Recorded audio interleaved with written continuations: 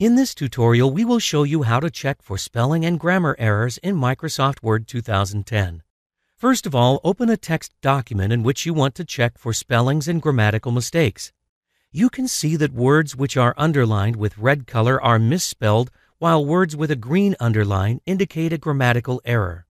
Now, right-click on the underlined word to see the correct spelling suggestions. If you find the correct and relevant word, click on it to replace the wrong word with the right one. You can also use the Spelling and Grammar function under the Review tab for this. Click on the Spelling and Grammar icon and it will show you the spelling suggestions for an incorrect word in the document. If you find the correct spelling among the suggestions, select it and click on the Change button to replace the wrong word. You can also click on the Change All button to replace all repeatedly incorrect words in the document in one click. If you wish to add a proper noun to the dictionary, simply select the word and click on the Add to Dictionary button to save it in MS Word's dictionary.